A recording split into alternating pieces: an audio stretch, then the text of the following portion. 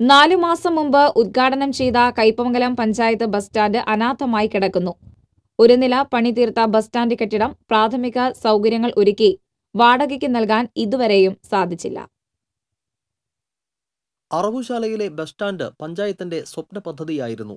കഴിഞ്ഞ UDF സർക്കാരിന്റെ കാലത്ത് അനുവദിച്ച MLA ഫണ്ട് 50 ലക്ഷവും ജില്ലാ പഞ്ചായത്ത് ഫണ്ട് 40 ലക്ഷവും ഗ്രാമപഞ്ചായത്തിന്റെ 10 ലക്ഷവും ഉൾപ്പെടെ 1 കോടി രൂപ ഉപയോഗിച്ച് ബസ് സ്റ്റാൻഡും അതിനോട് ചേർന്ന് ഷോപ്പിംഗ് സെന്ററും യാത്രക്കാർക്കായുള്ള വിശ്രമ കേന്ദ്രവും നിർമ്മിക്കുന്നതായിരുന്നു പദ്ധതി.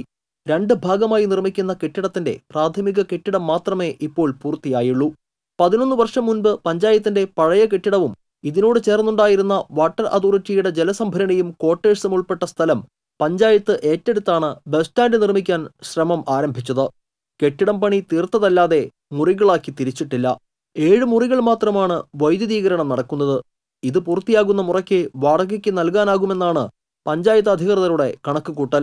3 പീടികയിൽ യാത്ര അവസാനിപ്പിക്കുന്ന ബസ്സുകൾ നിർത്തിയിടാൻ സൗകര്യമുണ്ടെങ്കിലും അതിനുള്ള നടപടിയും ആയിട്ടില്ല.